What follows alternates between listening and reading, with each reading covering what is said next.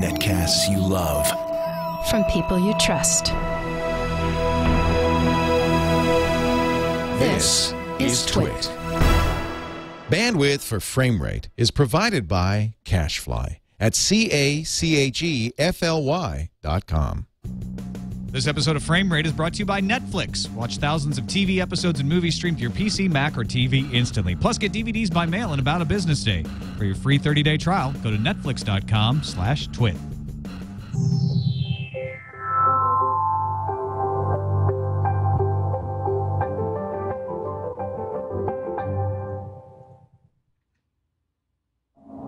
Initiating surprise in 3, 2, 1.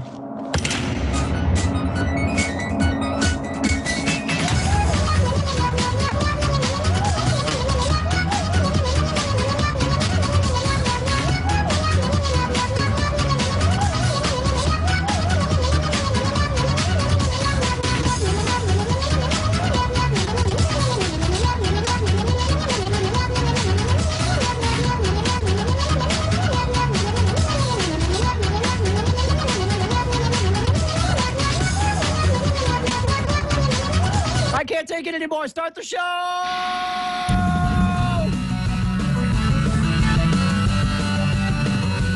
It's Frame Rate!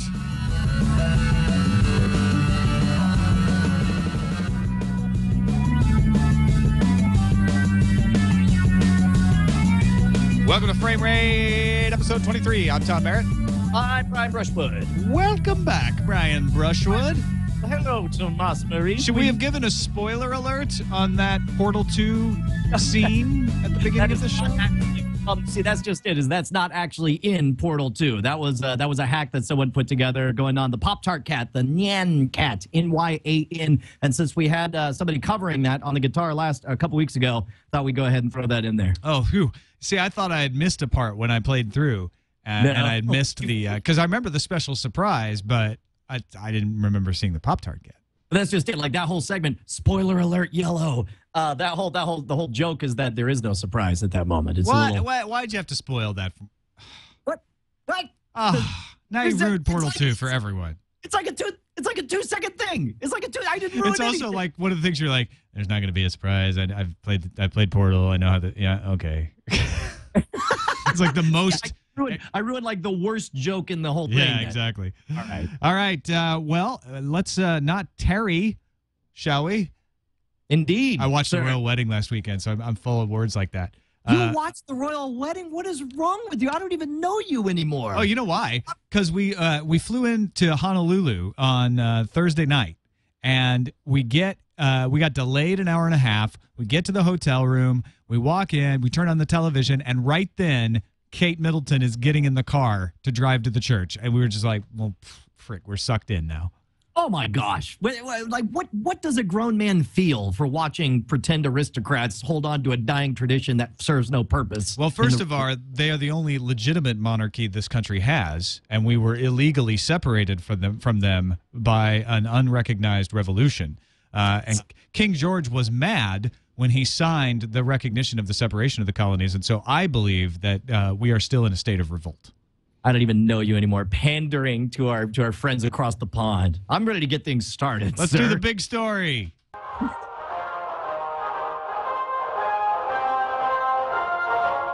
This just in, the big story. Pandemonium, my friends, pandemonium. People are not buying televisions anymore. Told you. Nielsen reporting that, check this out, used to be, Brian, last time they checked, 98.9% of American households owned a television set. Do you know what that percentage has plummeted to, Brian? I bet that the number of non-television owners has tripled to a staggering 3%. 96.7% now, down from 98.9. You know what? Here's what I thought was interesting is this is one of those Rorschach stories where you can read into it whatever you want. Someone like me reads like, aha, we're all cutting the cords. Whereas other people read it as, oh, the economic downturn is so severe, people can't even afford a television anymore. Right. And then the New York Times puts a picture of televisions in a dumpster being hauled away by a forklift. Yeah. It just gives you the impression everyone's just tossing away their televisions. It's really hard for me, especially in that story. They're talking about these poor people who are confused and destroyed by the switch to digital from analog, and who will care for these individuals? And it's like however little money you have, the government paid to give you $50. They give you $50 there were people who were making money on the government reimbursements for the tuners. Is it really that big a deal? Well, actually, it was difficult for some legitimate folks who needed them to find them because there was a limited number of cards. And so people who didn't need them applied and got the cards, and then they ran out, and then there was a long delay. It was a pretty confusing process. Well, I'm not saying it wasn't a stupid process, but to hear them read it, it's like these poor people can't afford to watch the magic box anymore. And I don't know. It just seemed a little bit. Maybe I just haven't met any of these poor people. Well, the Nielsen report suggested there were two reasons for the drop, because we haven't had a drop like this since 1992. And in 1992, the reason for the drop was the recession. People just decided when their TV busted, it wasn't worth it to pay for a new one, and so they didn't bother buying a new one. And so you see that this time around. The digital TV transition, I think, is a little bit of a red herring in there. I think it's more folks who are out of work, struggling, saying, gosh, you know what? It's going to be really costly for me to replace that television. Forget it. I'm not going to do that. I think there's a certain amount of people doing that. And then the other part of it they suggested were folks who are moving in for the first time, entry-level jobs, people out of college, people out of high school, deciding, I'd rather spend my money on a smartphone or a computer, laptop, and get my entertainment that way than spend a bunch of money on a television. So when I was in college, it was sort of the deal was like, oh, when you get out of college, do you get cable TV or not? And I didn't get cable TV for a long time. I was like, I'll just save my money, do other things. And I think this is the modern equivalent of that, which is, you know what? I'm not going to even buy a television because I can do so much on my computer and on my laptop. Why would I waste money on that? You know what? My entire time that I was in college, or at least the first 2 years of college, I didn't have a TV in my room. I didn't own it or bring a TV. I guess I could have brought one from my parents' house, but I just wasn't interested because there was so much awesome. You're in freaking college. In fact, as I toured colleges, when I ask, because we do frame rate, I of course ask people, well, what do you watch? What are you into? I'm shocked at how few college students even know what's going on television. And I was guilty of the same thing at that time. I don't think I got a television until my junior or senior year, and it was just because my roommate happened to have one. But even then, I didn't do cable. I just did. I remember watching Star Trek: The Next Generation every single night on KNVA at 12:30 because it was just whatever that happened to be what was on over the air. Yeah, that's the way until we plugged in when we moved to a new house in Austin, and we found out that they had never turned off the cable from the previous recipients. I didn't have cable. But I still didn't pay for it. I just had it by accident. But that's how it is. That's how it is when you're in college as well. A lot of these rooms, you get free cable. You just hook up your television to it in there. So I guess I'm not surprised. A big part of the article is talking about these young whippersnappers, these up-and-comers with their YouTubes and their Facebooks and their Netflix on-demands. But I'm with you. I actually don't think this is a new thing. I think that maybe it's a growing thing. But because I remember I was so into computers at the time that that the internet and video games was all I needed. I didn't even want TV when I was in college. Well, and you needed a television to play video games, right? For console games, you still do. You can use a monitor, but it's, usually people think, oh, if I got an Xbox, I need a television. But now I think a lot of people are saying, you know what? I can play video games on my iPad. I can play video games on a smartphone. I can play video games on my laptop.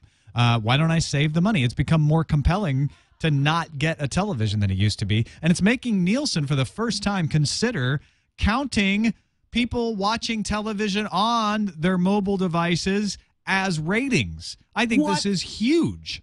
What a novel idea that they should not. And you know what? Maybe next they'll come up with the brilliant idea that they shouldn't give people pen and paper to fill out and do the honor system to report what it is they watched. Maybe they can use this fantastic technology to pay attention to what people actually watch on their magic computer boxes. Well, Nielsen does that with 5,000 families for their national ratings. They have a detection system that actually can tell what's being watched, and they're trying to improve that all the time. It's only on the local networks that they still do the diary stuff. Arbitron does the diary stuff too. But Pat McDonough, who is the Senior Vice President for Insights and Analysis at Nielsen, says we've been having conversations with clients. That would be a big change for this industry, and we'd be doing it in consultation with clients if we do it. But they said the same sort of stuff before they started doing TiVo ratings, before they started including DVR ratings, and now that's standard. And the DVR plus 3 is usually the rating that they pay attention to when they're evaluating how well a show does. Because that indicates whether or not people actually watch it. And within a certain amount of time, so that if an advertiser said, I wanted to get my message out, they got it out within a window of time rather than a week or a month later. And to me, it's obvious. Like, you know what? If I'm watching Fringe on Hulu, it should count as a rating, just like if I watched it on my DVR. What's the difference? Now, they should note that it's on Hulu because maybe there's different advertisements on Hulu, but that's no different than noting that I was watching it in Poughkeepsie versus watching it in Birmingham, Alabama. There's different local advertisements there, too. It's just part of the campaign. They can figure this out. It's not an insolvable problem. Well, I guess right now the problem is that as a percentage of total views of any kind of particular ad, there are so few Hulu views. That was fun to say. That it makes it difficult. It makes it not even worth it to track all of those, and that's why Hulu charges. It's its own ecosystem over there. But as Hulu grows to the point where there's a significant number to add to the overall numbers, when all of a sudden Hulu is a sizable percentage of possible overall ad revenue, then I think we will see that transition to where you buy all at once. They're like, well, do you want just over the air, or do you want more people to see it by going Hulu and over the air? Because obviously, from an advertiser's perspective, you get such a superior return on investment on a per person basis with Hulu, because number one, the ad's actually being seen. There's ways to evaluate with interactive components to where you actually there are things you can do to where it's like, would you rather watch the 3-minute ad right at the beginning or just see the few 30-second spots and so on. I got to imagine that as the Hulu piece of the pie gets bigger, advertisers are going to prefer the premier experience of the Hulu ad revenue rather than just throwing it at 1 million viewers and see what happens. All right, let's move on to another big story.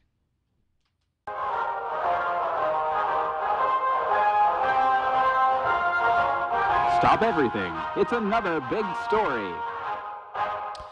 There are some stories kicking around at the end of last week that Netflix is reducing illicit file sharing. Did you take a look at this analysis here? I took a look at it, but I didn't know necessarily what to think, especially since there were multiple studies that came back with different results. It makes sense on the surface because people don't tend to hoard material that they can get for free anytime they want. And I know that was one of the arguments early on with MP3s. And once you saw all you can eat, buffets out there, that as far as I understood, there was a reduction in MP3 trading. But I don't know. I mean, I don't know what to read from this since there's conflicting messages. How about you? According to Arbor Network's chief scientist Craig Leibovitz, P2P has fallen to a single-digit percentage of North American network traffic, down from the highs of over 30% in 2007. He says he thinks Netflix, iTunes, and direct download all play a role in the diminishing P2P traffic volumes. I think that's part of it. I think it's very simplistic to say Netflix. I think it has to. I mean, he's talking about overall P2P traffic. I think people doing streaming services aren't pirating MP3s as much as they did before. I think the ability to go onto a Hulu or a Netflix means that, especially with video, where we only really want to watch it once. It's not like music where we want to hear it over and over and over again. It's something where we don't want to bother going and looking up a torrent if we can get it easily. So like you, I think it's all logical. I think it's a big leap to say that this is the cause, because there's also a lot of other ways people can go. They can use rapid share. They can do in-title searches on Google. They can use VPN traffic so you don't know that it's P2P that's being used. I mean, there's all kinds of other ways to get things, and that could also contribute to a fall of P2P. Well, and there's a couple of things to remember. First of all, keep in mind that a lower percentage does not necessarily mean a reduction in people actually using BitTorrent, because you could have a static amount. It could be that all of these other guys increased 5-10%, but BitTorrent remained largely flat, and as a result, it now has a lower share of all the traffic on the internet. Another thing to remember is that look at these other players in there. When you're talking about, look at how much YouTube has exploded as far as video pushing over the last 5 years. I mean, if you're going to say Netflix, obviously Netflix has had more recent dramatic growth, but of course YouTube continues to grow at an exceptional rate. It's all of the internet is getting bigger, and this little slice of people who are stealing their movies, if they remain a very specific segment. For example, let's say every single college student from freshman through senior year does nothing but pirate movies, and they're the only people who does, and they continue to do the whole thing. Meanwhile, as your grandmother starts to use Netflix, as your parents become hip to YouTube, the rest of the pie grows to a level that that one segment of pirates, the people who are unwilling to get real content at legal distribution, those are the people that become a smaller percentage of the overall pie. Yeah, I think we're going to see P2P fall continually, and I think it's another data point that a lot of times people would like to ignore when they're talking about the need to combat piracy. In fact, I think probably if you said this to somebody in the MPAA, they would say, that's right, because we have been campaigning to reduce piracy, and that's why P2P traffic is falling. I mean, and let's not ignore the fact that not all P2P traffic is piracy either, but I think there's better ways and other ways of getting content, both illicit and legal. And P2P is I think you nailed it. It's not falling necessarily. It's just the internet is growing, and its share of the internet may continue to fall as people move on and try other things. I'll tell you, this calls back to our discussion about convenience versus fidelity. This is a real life scenario where when there's a movie out on Netflix streaming, you still have the option, legally or illegally, to grab that movie in a much higher resolution that will play consistently. You don't have to worry about buffering or anything like that if you download the file. But it's very inconvenient to use BitTorrent. You got to go out and find it. You got to wait for it to download. You got to have the entire file before you can start playing with it. And I got to believe that this is a case where the convenience of Netflix can trump even the increased fidelity and the unbeatable price of piracy, which is good news. I mean, again, as we've said before, we're fans of seeing legitimate media get out there, but of course we are very aware that a lot of people really do still pirate movies. All right, so we have people getting rid of their televisions. We have a fall in illicit file sharing, possibly, and maybe an effect because of legal streaming. What does this mean for good old-fashioned television viewing? That is yet another big story.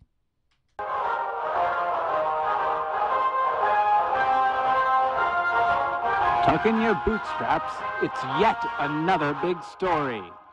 Well, a TV executive told a major Australian broadband conference that it's social media, gaming, and other online subscription services that are killing television. Everybody's got all this other stuff to do. He also points out that it's your fast cars, your jazz music, and all of you being on the damn lawn. Actually, I think this is a first example of a TV executive being honest and saying, okay, fine, you know what? It's not copyright infringement. That's not what's killing us. It's the fact that people have other things to do. They can go on social networks. They can play video games. They can subscribe to Netflix, and it's just competing with us. It doesn't mean people don't watch television anymore. It just means it slices it up into a lot of different opportunities, and that's why I think our first story showed that people are buying televisions in fewer amounts, because when you only have the resources to pick a couple of those opportunities, you're probably going to pick the cheaper ones like social media and maybe an online subscription service, and then that's it. Well, and also think about it in terms, I remember it must have been a decade and a half ago, Wired Magazine did an article about the amount of returns on investment you get for different types of media. And they found that far and away, the price to number of hours enjoyed, the best you could ever do is buy an MP3, because you would listen to it, or an album, a CD album, of course, as well. Magazines were way worse because you spent $5 and you only read it once. think about if you want to get the most out of your dollars, buy a video game, because you got 40, 60 hours of entertainment out of this one investment. And if you're looking at something like like an Angry Birds, for $3, you get hours and hours and hours of entertainment. And as far as this guy making, telling the truth, look, it's great. I'm glad that he's speaking the truth, but I don't want to laud him as being a visionary of realizing the way the wind's blowing. To me, it's like, how bad does it have to get outside? How obvious does it have to become to everyone that there are other choices before finally an industry executive will admit it in public? Yeah, I guess it is snowing. I guess I'll put on my coat. Okay, fine. Let me get this door open. You're a visionary. I can't seem to open the door because it's covered in snow. I agree with you. I would definitely not laud or call this person a visionary, but I think sadly, it is true that he deserves a little props for being one of the first people to go, wow, it is snowing outside. I think the emperor doesn't have any clothes on. I really do. Absolutely, and good on him for telling the truth. Now, wait, before we get into Film Found and Tube Tops, this brings up a question, right? If people aren't watching television, if people are doing social networking, they're not buying televisions in greater amounts, how is this affecting the television networks and the cable companies? That is probably not such a big story since it's our fourth big story, but it is our next big story. Get ready. It's probably not such a big story since it's our fourth story and thus doesn't have a sounder. All right. Couple of earnings reports came out at the end of last week. Discovery Communications. They're the folks who make the Discovery Channel. They make they do have some websites like How Stuff Works. Viacom, they're best known right now for suing YouTube, but they also have the MTV networks, as well as successful film industry with Paramount. And Time Warner Cable. We know Time Warner Cable. I mean, obviously, they're an internet company, but they also deliver cable television. How do you think these three companies are doing in the face of all of this other stuff we're talking about? Is in the wave of the digital revolution, they are curled up in the corner, sucking their thumbs with just rivers of tears coming down their cheeks. My guess is they're totally hosed and hating life, right? Well, and you know what? I think they are curled up in the corner, sucking their thumbs with tears coming out of their cheeks, but it's with laughter because Discovery Communications revenue is up 9%, profits up 20%. Viacom revenue up 20%, profits up 47%, and Time Warner Cable revenue up 5%, profits up 50%. Well, if there's one thing we've learned from the music industry, it's that when they're rolling in dough, they finally stop complaining about how everything's going to crap, right? So we can expect this to be the end of them complaining about people not watching TV, right? No, right? I think we can expect more videos that say, if you download an illegal movie, this woman gets killed. We just shoot her through the head. That's what. Maybe I'm remembering that video wrong, but there was some video like that. No. And what they'll do is they'll say, and you can tune in and watch this shooting live, pay-per-view this Thursday, available on Time Warner. So okay, let's be fair. It is not fair to look at a company that is making revenue and say, and therefore they must rest on their laurels and just let everyone steal from them and undermine their business model. Granted. That is not fair. The way you continue to make money and be a successful company is being vigilant and fighting against threats. I get that. But I think when they're trying to win us over to their side, when we're skeptical and saying, we don't think the threat's that big and we think you can deal with it, and I bet there's other business models you could try, when they say, yeah, but we're poor, it's killing us, it's undermined, it's like, no, you're not. Let's not exaggerate what the actual effects are. Now, in their defense, keep in mind that they're not really, when they say things like this out in public, they're not really necessarily talking to us. And they may not even mean what they say. These are publicly traded companies that have a board of directors. And do you want to be the guy that shrugs his shoulders and goes, we're fine. Everything will be fine. Yeah, exactly.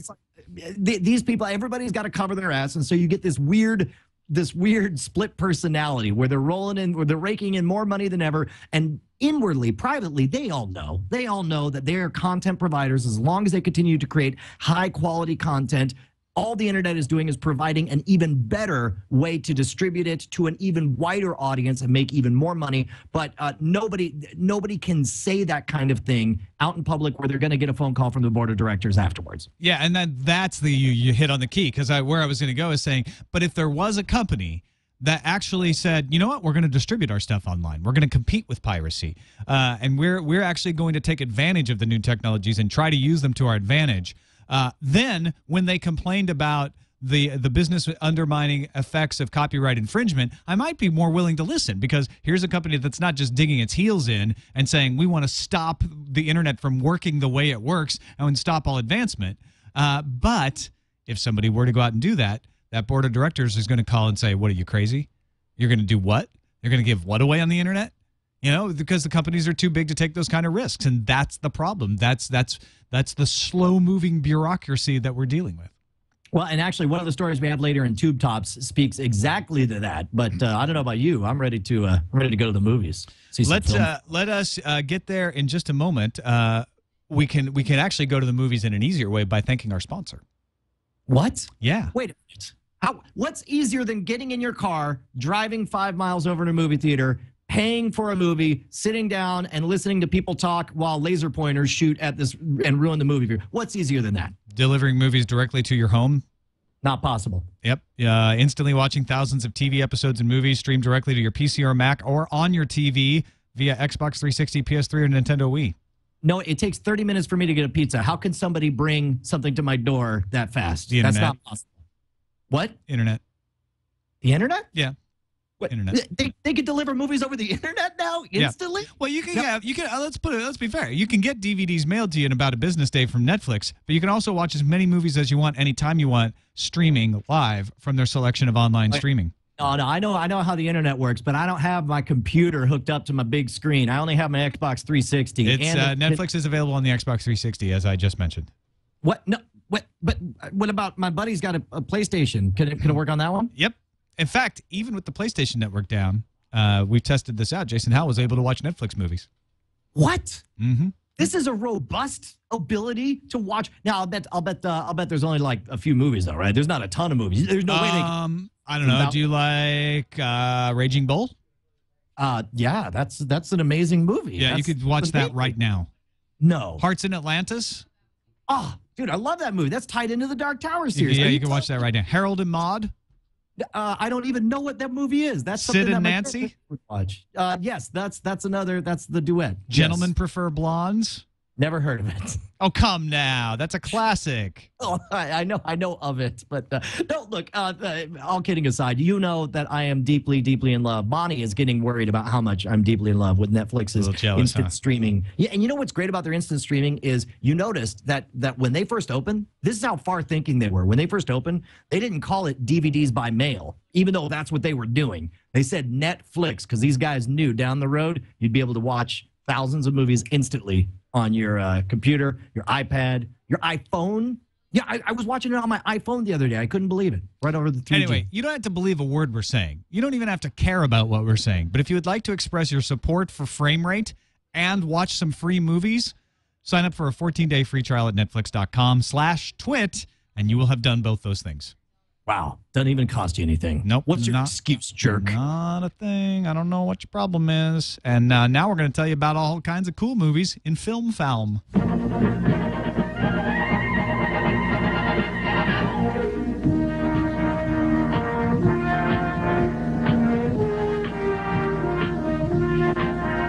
I can't do the voice again this week. I just can't think of anything to say. And you're going to have to let me have a go at that sometime. Oh, you should. Yeah, knock yourself I'll do out. it like a blaxploitation film or a Grindhouse trailer. Nice. You know, well, but that's the wrong move. That's the wrong music for a Grindhouse trailer, isn't it? Maybe we should change. We need versions. Yeah, absolutely. Yeah. No, I'm down. I'm down for that. Film for sure. Found genre versions. Yes. Yes. I love it. You guys can send it into framerateshow@gmail.com. That's where all of our awesome stuff comes from, is from you guys. Variety reports that Ubisoft, the game studio behind Assassin's Creed and Prince of Persia titles, is launching Ubisoft Motion Pictures for the purpose of turning game franchises into TV and movie franchises. Because, you know, they're always so good. Yes. Well, and what's funny is last year, this is something that I noticed. I'm actually going to look it up right now. Prince of Persia made about $100 million last year because it was on one of my movies in the Summer Draft League. The tomatometer at RottenTomatoes.com has Prince of Persia at 36%, positive reviews. Almost everyone hated it. Get this. It made a mint, made over $300 million. And do you realize it is one of the top 3 highest rated as far as reviews go? It is this is 36% positive reviews, and it is one of the most positively reviewed video game movies of all time. Wow. Is that insane? If I can hope for but one thing, it is that this partnership of Ubisoft's with the movie industry will make better movie games. Games out of movies, movies out of games. Yes. Well, and the problem is everybody thinks because it's a different medium that you need to change the story to adapt to the new medium. But as we're seeing with Game of Thrones, when you keep true to the original source material, something magical and amazing happens. And they are changing things for the medium. They are. I mean, there are certain, we've talked about them. There's certain things you have to adapt to, but I think sometimes that's used as a crutch. Where it's like, well, you don't have to change everything. Right, exactly. And people, yes, we do want to see some things different. We want to see an expression. For example, you don't have to show an entire movie from a first-person perspective with grunts and stim packs as you walk around. But you could tell the exact same, the core of what you loved about the video game could and should show up in the movie, and so rarely does that actually happen. But meanwhile, this thing's making a mint smart decision on Ubisoft's, from where they're standing, because it's like, doesn't need to be any better. They've already got the name, they got the title, they got the license. Who cares if the movie's good or not? Because even when they're bad, they still make a mint. All right, now by the time most of you watch or listen to Frame Rate, you'll probably already know the answer to this, but StarWars.com has a countdown up because on May the 4th, it's become common for people to, make Star Wars jokes. May the 4th be with you. Right? Yeah. So they're taking advantage of that and saying on May the 4th, all will be revealed. Visit maythe4th.starwars.com at 6 a.m. Pacific time. And there's a countdown on the page. And on StarWars.com's front page, there's a Blu-ray disc logo next to it. Well, that's not a giveaway, is it? Well, that bums me out because the one thing that could actually make me happy, the one thing I don't want to see, and that we're probably going to get, is another re-release of the same content with a minor variation in a new format so that we can all buy the White Album again. That's supposedly coming September 16th. So what's this going to be?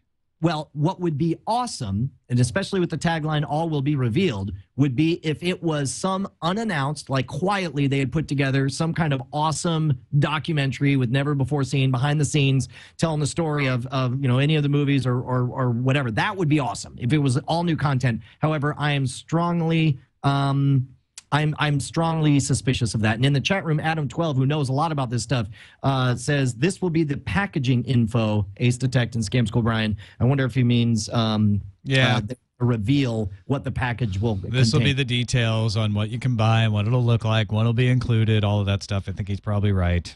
That's a bummer. Hopefully there'll be an option with Blu-ray to have Han shoot first if you want to. It'll pause the movie. Yeah. And it's like a choose your own adventure. What do you think? Yes. That would be awesome. You could undo changes. All right. Some video providers have been blocking Google TV, taking their films off Roku.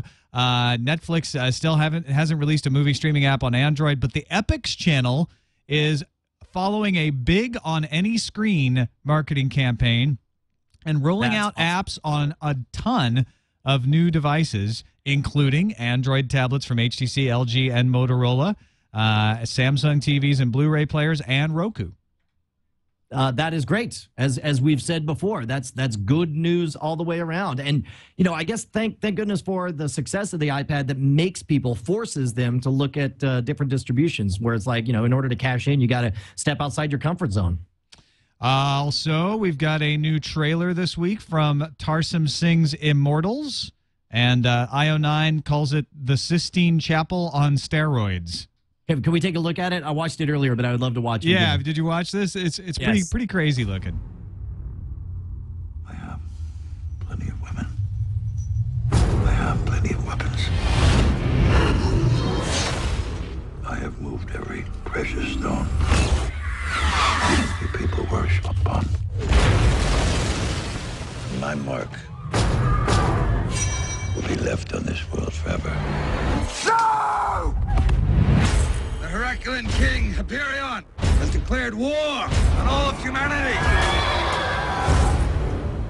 any of you influence the affairs of mankind, the punishment will be severe.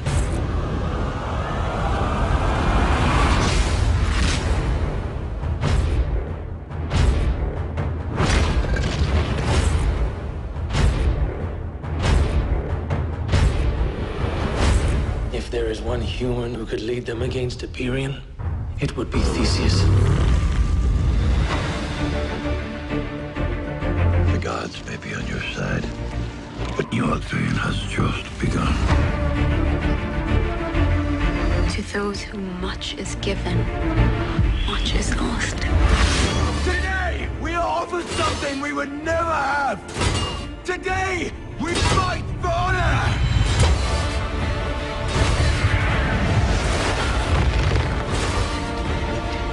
Fight for your future. Fight for your children. Fight for immortality.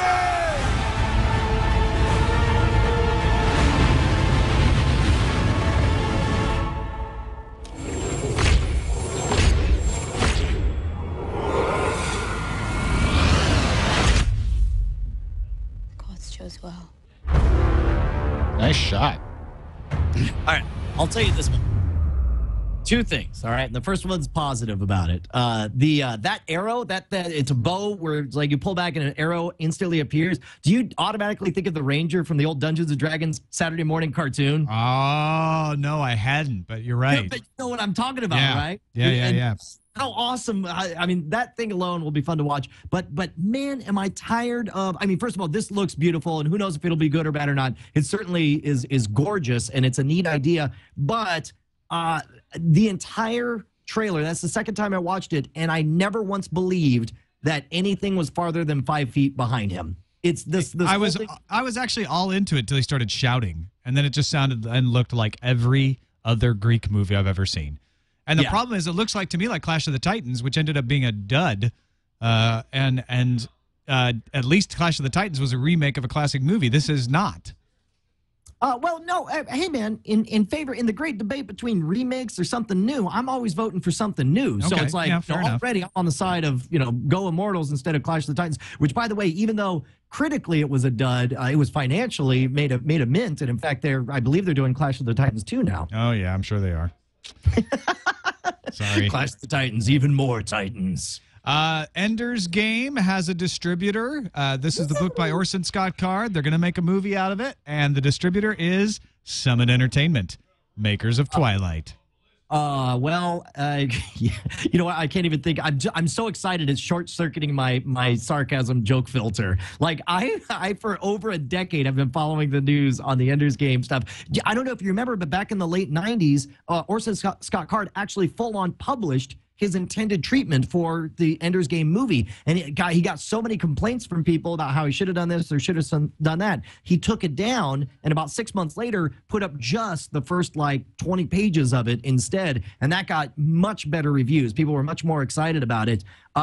This movie deserves to be awesome. This story is awesome. Orson Scott Card's work is legendary, and it, especially for someone like me, I think how many sci-fi kids out there were 12 when they read Ender's Game, and it was one of the most transformative, awesome experiences in sci-fi. It got them hooked forever onward. I really liked seeing some good talent and some good money behind this. We were talking about this on the Sword and Laser. One of the issues is going to be, do you leave the kids as 8 years old with the amount of violence, and then do you tone down the violence, or do you make the kids older, or do you tell the story true? And since it's Summit Entertainment, that question becomes more pointed to me because they make movies that target a young audience. And if they were going to make an R-rated movie, it wouldn't maybe be as big of a deal. But if they're going to try to make this PG-13, I don't know that they can get away with some of the scenes from Ender's Game with an 8-year-old.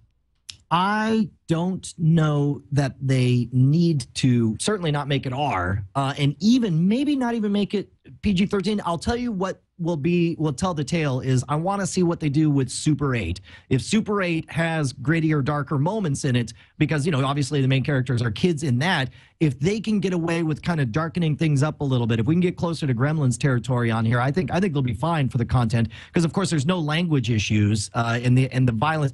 The violence is either spaceships blowing up or kid-on-kid violence, physical punching or whatever. All right, let's check in with the summer movie draft that's been going on. This week, we finally get a movie that is not owned by Brian. Last week, we had our first double because Justin Robert Young of NSFW show fame had Prom, which made $4.7 million. But Brian, you got Fast Five, $86.1 million. Pretty nice. How's it feel?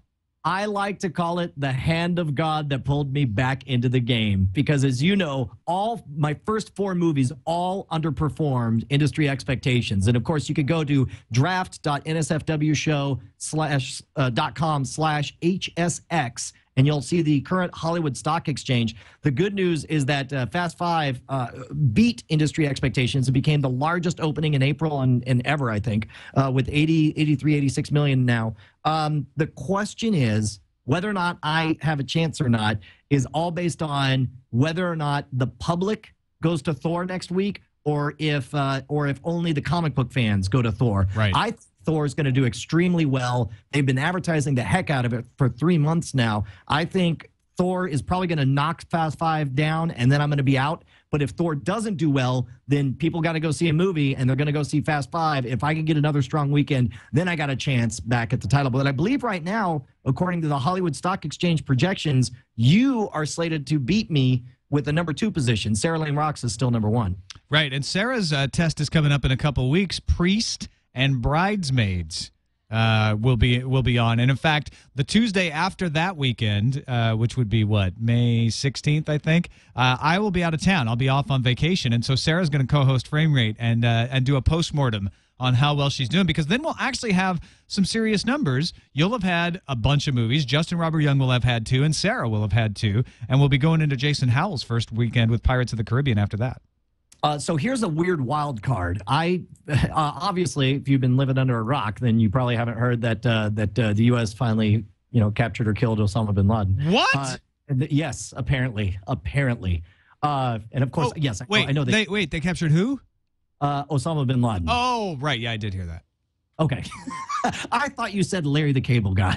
I thought you said somebody else. Similar name, different guy. But I'll tell you what, this is what a selfish idiot I am. I turn on the news and CNN shows giant throngs of people outside the White House shouting USA, USA, and all I can think of is I am so glad that I own Captain America because I wonder if there's going to be a post-Osama bump in patriotism. That's so funny. Every Democrat in the country was sitting there like, this is going to mean huge poll numbers for Obama in the re-election. And you're sitting there going, this is going to mean huge numbers for me with Captain America.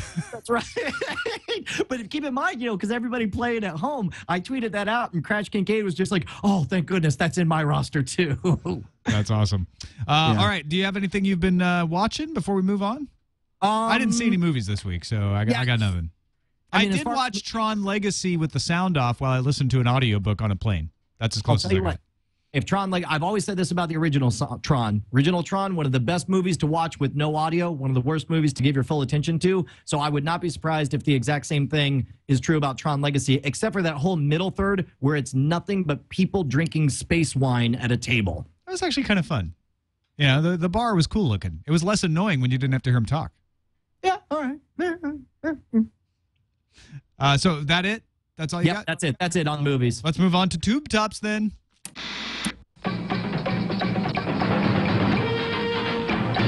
IO9 has the fall TV update as we head towards the upfronts. The upfronts, if you don't know, are where the television networks get a bunch of buyers together and try to sell them ads ahead of time. This is where they lock up their money for the rest of the year. So this is where they'll premiere new shows. They'll pimp the ratings of the shows they have. And it looks like we're going to be getting some interesting looks at some fantasy type stuff. It's mostly mystical, though, not really science fiction or fantasy. Everybody's looking to capture that lost lightning in a bottle again. What's interesting is after as hard as we here on Frame Rate have campaigned for Fringe to be saved, turns out that Fringe being saved may screw over a lot of really interesting looking other projects. Yeah, so Lock and Key is a production of Stephen King's son Joe Hill, who wrote the comic book mystery series that inspired this show. The plot is essentially where is the plot? It's a couple of dramatic, riveting puzzle box of a series. 3 siblings and their mother move into their murdered father's family home where they discovered a series of supernatural keys which give them extraordinary abilities, and then they go fight crime or they solve mysteries. But it looks like they might not go with this because Fringe is successful. Also, J.J. Abrams' own Alcatraz, which they've shot a pilot for, might be held off as well because they have Fringe, and they're like, we won't burn any bridges with J.J. We've renewed Fringe. Yeah, that's the downside. I would like to confirm for the chat room. People are asking if whether or not Cape 2, the belt, is on that roster, and apparently it is not, unfortunately. Touch is another Fox show that they're saying might have a better chance, actually, of being picked up. The Daily Beast likened this pilot script to Kring's earlier Heroes, because this is done by Tim Kring and Kiefer Sutherland, with sweeping global plots, characters from all around the world. It's an ambitious show, but you know, it's one of those comic book type movies. CBS has Person of Interest. It's like The Prisoner, essentially. A team of Michael Emerson from Lost teams up with Jim Caviezel and try to prevent crimes before they happen. Never heard of that plot before. Never seen that anywhere. I know. NBC has Wonder Woman. Where are you at on Wonder Woman right now? I'm cautiously optimistic. Are you even optimistic? Like in your gut, is there any part of you now? Are you hopeful? I'm cautiously hopeful. I think you're right. I think I'm hopeful. I'm not really optimistic anymore. I'm hopeful. Yeah, I don't. I gotta be honest. I think they showed the costume, and everybody has snapped judgment, and there's no way to get past it now. Yeah. I don't. Everybody's given up before they've seen or heard anything about it. NBC also has 17th Precinct, about detectives solving magical crimes, starring the very good Dr. Bashir from Battlestar Galactica. What's the actor's name? Did you say Dr. Bashir? Yeah, because he looks like Julian Bashir from Deep Space Nine. I don't know. I'm looking at his face and I can't. Oh, Baltar was his character on Battlestar Galactica. Baltar. Yeah. I guess I don't recognize him with the short hair. Yeah, of course that's Baltar. Now that I see him. But also, this is just Dresden Files all over again. Oh, is it? Yeah, pretty much. But it is Ron Moore. Hey, dude, I'm glad to see anything from Ronald D. Moore, and I seriously hope. I don't know that there's any chance he'll do it again. But how great was every single week getting a live director's commentary for every episode of Battlestar Galactica when it came out on the Battlestar Galactica podcast. I would watch the show in the evening, and then the next day when I was out for a run, I would listen to the show again with Ronald D. Moore talking about it. And insights. NBC also has Grimm, which is a police procedural about fairy tales. And REM, a cop gets in a traffic accident. In one dimension, his wife died in the car crash, leaving him alone to raise his son. In another reality, the son died, and his wife and he struggle with the loss of their child. And so they twist those two stories together and kind of question the nature of reality and dreams. It's kind of not an Inception ripoff, but I think it's playing on that. Does he get to flip between the two realities, I assume? Or? I think it's trying to guess which reality is real, that sort of thing.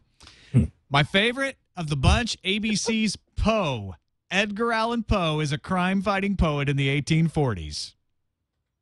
I just want to see him look at the corpse and just say, "Nevermore, bitch." That's kind of the taglines for this kind of thing. I don't know where they're going to go with. I don't know why you're knocking at my chamber door. Once Upon a Time is another fairy tale series with classic Disney characters like Snow White and other famous fairy folk crammed together in a village, described as Lost meets Pushing Daisies. Okay. That sounds like two buzzwords that somebody put together. Then we've got, The River, documentary-style series taking place on the Amazon. Desperate Housewives creator Mark Cherry doing Hallelujah, set in a Tennessee small town, lives being ripped apart by a battle between good and evil. Seems like a network version of True Blood to me. And then the CW going after the Vampire Diaries crowd with a show called The Secret Circle based on the series by L.J. Smith. Heavenly, a mystical drama about a crew of angelic lawyers. Let's not to love. Dude, that could actually be awesome. A court procedural that takes place on judging people if they should go to heaven or hell would be awesome. And finally, CW has Awakening, an odd zombie drama starring Titus Welliver, who was known as the Man in Black on Lost. Some undead are in sort of a pre-dead situation, and they live separately from other people, and it's a fight for their rights. That sounds pretty good. What do you think? I mean, this is a great time to be a geek who's into fantasy and sci-fi, but do you think it's going to be weird for kids growing up in this? Like think of how we felt about the boring crap our parents watched on television. It kind of kills me that 20 years from now, that's how my kids are going to think about me watching Game of Thrones and stuff. Yeah, right. Well, you know what? There's not a lot of sci-fi, if you notice. There's no sci-fi in this list. It's all mystical. It's all fantasy. And sort of, some comic book stuff thrown in, but that's what we're looking at. And Edgar Allan Poe. And, of course, Edgar Allan Poe as a crime-fighting poet in the 1840s, which is my favorite for the fall season. Japanese broadcaster NHK has been testing 8K resolution TV, and they did their second test with a global transmission. They did their first test back in September, so now they've got 8K transmissions globally that just, it's another marker on the road to better looking stuff. Yeah. Now, when you go to the movie theater, those are 4K projectors, right? And 8K is a bigger number than 4K. Yes. And the way they say it is we're talking about 4 1080p thingies side by side, right? I believe that is correct, yes. That sounds excessive and insane and stupid until I remember back to watching Total Recall, where they had photorealistic backgrounds that just snapped on. And of course, then I thought, oh, well, then 8K will be awesome if I could tune to different channels and have walls that magically turn into windows to other worlds. Did you ever watch Torchwood, the Doctor Who spinoff? I still have not seen it, but I know there's a lot of buzz going on with Torchwood. What's going on? Well, it's left. It's coming to Starz now, and it still has Russell T Davies in charge of it. Russell T Davies is no longer in charge of Doctor Who. Stephen Moffat is.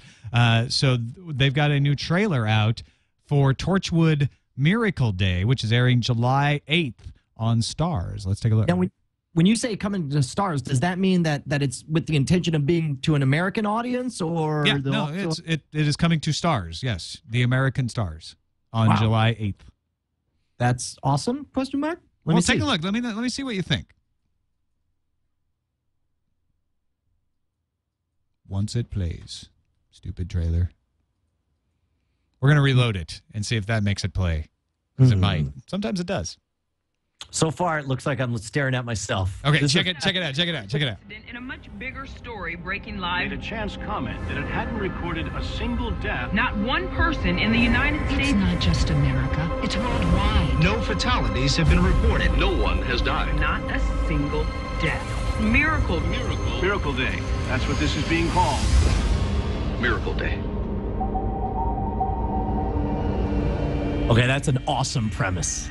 I'm already into it. This is perfect. This is perfect because I haven't watched any Torchwood. I don't feel like I need to know the backstory. I feel like I know everything I got to know, and I can dive face first into this. This looks like an awesome idea. Well, and I think that's what's brilliant about it is they give you a little bit of the classic Torchwood theme there at the end to kind of to me that indicates you're going to have the characters you're familiar with, at least the ones that are still around. There's going to be elements of this that, John Barrowman's going to be there. Don't worry. But it's in a totally different situation that you can start with from ground zero. I'm sure there'll be allusions to Doctor Who. I'm sure there'll be allusions to the previous Torchwood series, but it's a brand new premise that, yeah, I think you're right. It'll suck people in because it's not Torchwood. We're a secret agency protecting the Earth from aliens. It's Torchwood. Nobody died. Now what? They're going on the plot line. They're promoting the plot line. And that's the way it should be. And in fact, that's how I fell off of the Doctor Who bandwagon, because when it first started when they relaunched it with Christopher Eccleston, I was watching all the episodes, but at some point I got behind and there was just enough of an order to everything that I didn't want to jump in again later. I still haven't caught up, like three seasons later. And whereas this is like it's outright forgiving you, kind of like we saw with the promotion for Fringe, where it's just like, doesn't matter what you do or don't know, this is a story and go. Yeah. Have you haven't started watching Fringe yet, though, because the season finale's this weekend. No, and I'm told, like, I'm amazed. I was going through the emails over and in the chat room and on the tweets. Everybody's saying, like, okay, done screwing around. Brian needs to watch Fringe and get caught up. Yeah, and so it's only gotten better. There was an episode called LSD that was just freaking amazing. It did some rotoscoping stuff. It had Leonard Nimoy in it. It was freaking brilliant. It was a trip. It was a trip, dude. That's Comcast is the first with video on demand from all 4 major networks. Still negotiating for early release of movies, but that's a notable thing, I guess. Good news, good news, good news. And also good news, HBO Go hits iOS and Android and is free for subscribers. I've been using it on Google TV. In fact, my DirecTV box wasn't communicating from the bedroom to the living room, so I couldn't watch Game of Thrones in the bedroom. By golly, I wasn't going to get up off my bed and walk all the way into the other room to watch it. I turned on my Google TV and watched it on HBO Go. So I saw that. It said HBO Go free for subscribers. So I downloaded the app. It said HBO Go. And it said it's free for subscribers. And I was like, well, I'm a subscriber. And then I hit go. And it's like, what company are you with? And I'm like, Time Warner. It's like, no, sorry. Yeah, I know that pain. It used to be me because DirecTV was lagging behind for a long time, too. I don't know what the deal with Time Warner and HBO are. Beef is, yeah. Aren't they close? Didn't they used to be part of the same company or something? You know, I almost wonder if this has to do with the Time Warner iPad app, if there's some kind of pissing match going on, because Time Warner annoyed a lot of the channels by offering, hey, use your iPad. Maybe. So there's probably some kind of legal negotiation going on there. Possibly. Although HBO wasn't one of those channels they were offering, I don't think. No, but I got to imagine that certainly plays into it. All right, let us move on to our web video spot, Interferon. Wait. What? Wait, stop, go back. My fault. I forgot to ask what you were watching. I'm watching Game of Thrones over and over and over again. Oh, my God, I can't believe I forgot that. Okay, yes. So with 3 episodes in, by the way, 3rd episode in the U.S., higher ratings than the first 2. That never happens. A good thing, yeah. Okay, let me just say one thing. Number one, I did the audiobooks for, spoiler alert, Yellow. You want to say that? Okay, yes, spoiler alert, Yellow. We are going to spoil things. We're not going to spoil the entire series, but we're going to talk about the freaking episode. When I did Game of Thrones, I did the audiobook, and Roy Dotrice always read the name as P-E-T-Y-R. He read it as Petyr Baelish. So after hours and weeks of times hearing it, it was very off-putting for me to hear Littlefinger referred to as Peter Baelish. But the whole time I'm like, man, for some reason, Peter Baelish is like way more, charming. I always thought of him as being way creepier and way slimier. And then Justin Robert Young today pointed out, maybe it's because that's Thomas Carcetti from The Wire.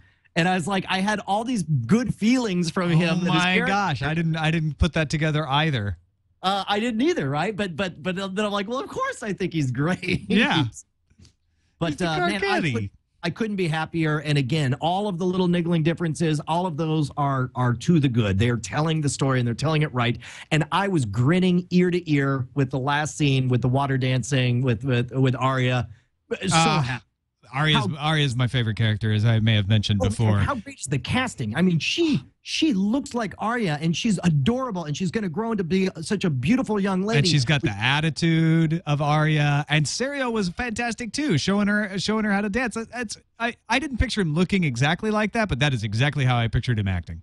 That is the spirit of it, and that is that magic moment of realizing what this is and who set this up and what was happening. I'm just giddy about it. I'm also very happy with seeing what they're doing over on the Dothraki side of things, showing the relationships coming together. Right, and our speculation that the way they started it being wrong was just an easier way for them to get it right has turned out to be true. Yes, and they are doing it right. And certainly watching Daenerys and her brother's relationship change, like that moment, they handled it so well when Daenerys gave a command and they had to decide who to obey, and it was unanimous what side they were on. Oh, yeah, we know where that's going. Yeah, no, that would be spoiler alert red, but never mind. But we can give a wink and a nod and still be in yellow territory. Yeah, definitely. So I watched part 2 of Doctor Who this weekend, which I may have mentioned on the show that part 1 had some interesting stuff to it. I'm not going to get very spoilery about it. It turns out that the big surprise at the beginning of part 1 is going to be a series-long plot. We're not going to find out what really happened there or what the cause of it is yet. They're going to string us out for a while. But part 2 was fun nonetheless. I thought they did a great job. I was really happy to see the Doctor and Amy kicking around, and they introduced a couple of new plot elements, a couple of new mysteries to carry on through the rest of the series as well. So it's going to be a good season. Good. I'm glad to hear that. All right, now we can move on to Interferon.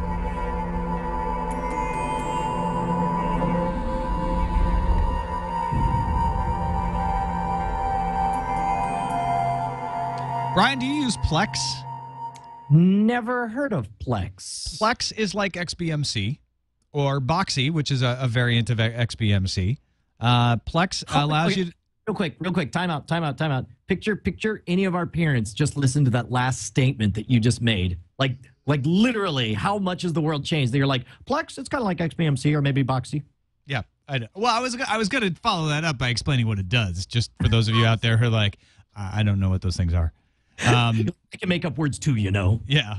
Plex is like DPMC with the overhead cam. And no, it allows you to stream your videos from a central server or a computer onto any device in the house. So XBMC, Xbox Media Center, allows you to take videos that might be sitting on your computer in the office and watch them on the Xbox streaming from your computer to your television. That's what Plex does now, and it's been added to Roku. So now if you have files and videos sitting on your computer, you can stream them over your home network using Plex to the Roku player. I'll be curious to see how easy it is, because I know, like, I even had XBMC installed on my Apple TV for a while, but never really used it because it was just frustrating enough to work with.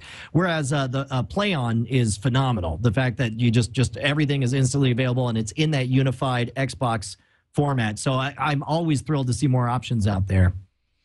All right, the Batman complex. This is a viral video that's been kicking around the internet where someone decided to make a trailer for a purported film. Have you seen this? Yeah, no, I was way early on this business. I loved it. Well, this is a new version that he just put out. Oh, he put a new version out. Yeah, so this is a little longer than the first one.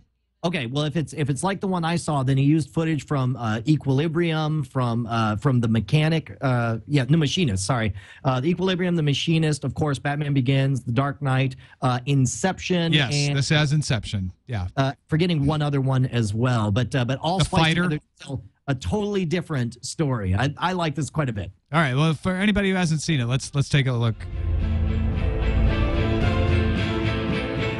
I can access we kind of got in the middle of it, huh? He's hiding something, and we need to find out what that is. Is everybody hearing it? Huh? The seed that we plant in this man's mind will grow into an idea. This idea will define him. This can't be done. Yes, it can. I've done it before. That's the best part. The dream has become the reality. Who are you to say otherwise? Those were not normal projections. His subconscious is militarized. This was not a part of the plan.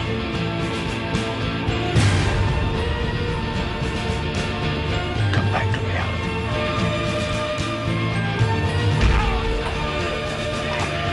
You're insane, and I want you out before you do more damage. Anyway, so you get the gist. It's actually a pretty long trailer, but the idea is that Batman is just insane and thinks he's Batman, but he isn't really, and so they go into his mind to fix him. I thought it was the reverse, that they were trying to make him believe he was Batman. But I don't know. I mean, that'd be interesting. In fact, you tell us which version you think it is by sending us a letter over at framerateshow@gmail.com. Which plenty of you did. And we got an email from Zach in Colorado Springs that we'll read in our feedback segment. I just tricked Jammer B. Oh, yeah. Oh, no, you can't just go to the, oh, yeah. Redo. Now it's time for feedback with Brian and Tom on Fate.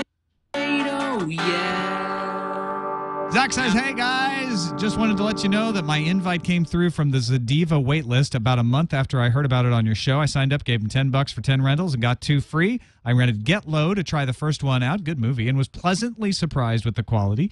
The opening screens are just like you are sticking in a DVD and pushing play. You can set it up initially to skip the previews on the DVD, to resume whenever you left off if you return the DVD. If you pause, you have 60 minutes to push play again before the DVD is returned to be rented out again. The great thing is that you can rewatch any rented movie as many times as you want for 14 days. It is a strange experience at first, but the overall viewing is not very different than Netflix streaming. The choices are nowhere near Netflix's, but very rarely did I ever see a brand new DVD not available for rental. See, it sounds like they're running that right. They're legit. I mean, it does sound like they're doing exactly what they say. I got 2 things right here that just popped up. One is a tweet that happened live while we're doing this show. Mark says, okay, even cooler, watching Twit live with Ace Detect and Schwood on frame rate in flight on Southwest. Stream everything. How cool is that? That people are actually right now watching us. We talk the whole show. We're talking about anything you want, anywhere you want it, and to know that that's true even for live content is pretty cool. Mark, if you're still up in the air, say that we really enjoyed that. I hope you liked it. You tricked me, dude. We also got another video response here from some folks online. Here hey, guys, I wanted to chime in as a long-term Weird Al fan of the Lady Gaga thing and say that Weird Al is a very classy guy. He bends over backward for his fans, and I wouldn't be surprised at all if those Al fans putting the fire on Lady Gaga did lead to her saying, oh, yeah, it was a manager mix-up. Entirely plausible to me. Oh, and one more thing, Brian. I think it's okay for my kids to hear the parody version of songs first and the real version later. I mean, that's how I grew up, and my doctor says I'm probably not going to kill again. That's good to hear. So 2 things. Number 1, I love this. I highly encourage people, if you want to send in, keep it around 30 seconds. We'd love to show your responses or questions live right here on the show. But specifically what he was talking about for the audio listeners is I tweeted out a while ago that it is a cruel, heartless thing to let your kids grow up hearing Weird Al songs not know the original songs that they're parodying. And mainly I'm just thinking of the embarrassment I had of all those times when it's like, oh, I love this song. I love Rocky Road. And so it's like, look, just tell your kids. I mean, let them fall in love with the music, but say, oh, this is a parody of another song. This is not the original. I guess it's similar to seeing a movie that's a remake and falling in love with that and then finding out there was a previous version, though. Or it's a parody of a movie or something. Well, especially if that's a remake like Land of the Lost. And you're like, actually, there was a TV show and it was totally serious. It didn't have Will Ferrell in it. Yeah, I don't even know that. Well, I don't know. Maybe I'm just hating on that movie. That doesn't count. Who cares about Land of the Lost? Nobody watched that. Something important. All right. How about Starsky and Hutch then? Whatever. There you go. That's it for this edition of Frame Rate. Thanks everybody for watching. Woo! Good to see you guys. You can send us a letter over at framerateshow@gmail.com. As we say all the time, we do get the chance to read all of them. I even get the chance to respond to most of them. Hit us up with ideas, and especially if you guys like the videos we play at the beginning of the show, make sure to hit us up with some suggestions for that as well. Netflix.com/twit is our sponsor, and we will see you next time on Frame Rate. Bye.